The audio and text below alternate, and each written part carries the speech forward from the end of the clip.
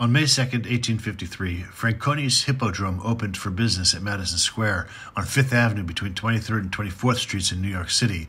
It was a large tent structure shaped in an oval, 338 feet by 196 feet, covered in patriotic red, white, and blue canvas with a pole in the center as high as 70 feet and 40-foot poles around the perimeter, and could seat up to 10,000 people.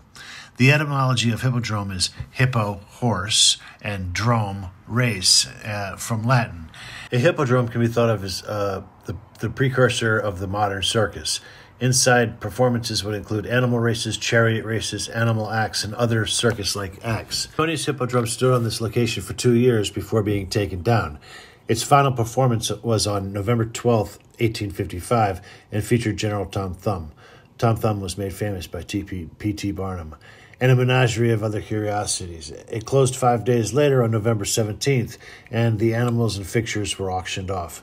It was written in the New York Daily Times that the neighbors were not sorry to see it removed, as it drew an unsavory crowd hanging about, gambling, and roguish behavior.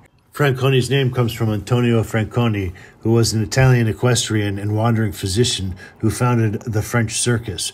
Franconi was a Venetian. His sons Henri, Laurent, and Victor took over the business their father started and inspired Ringling Brothers and P.T. Barnum's circuses.